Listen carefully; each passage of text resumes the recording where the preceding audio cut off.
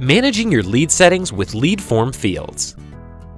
While Kylas provides an extensive list of predefined fields, you can add new fields or edit existing ones in the lead form field section. Let's edit one of the pre-filled fields mentioned here. You can change first name to customer name, and also make it filterable, sortable, required, or even an important field. Now click Submit. Important fields will be shown to the user by default when he/she is editing a lead.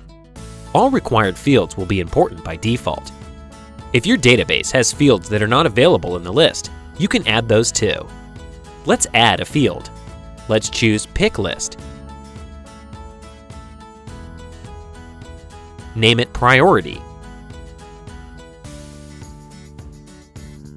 Add values high, medium, low, separated by Enter. Mention whether it needs to be filterable, sortable, required, or important, and submit. Click Next.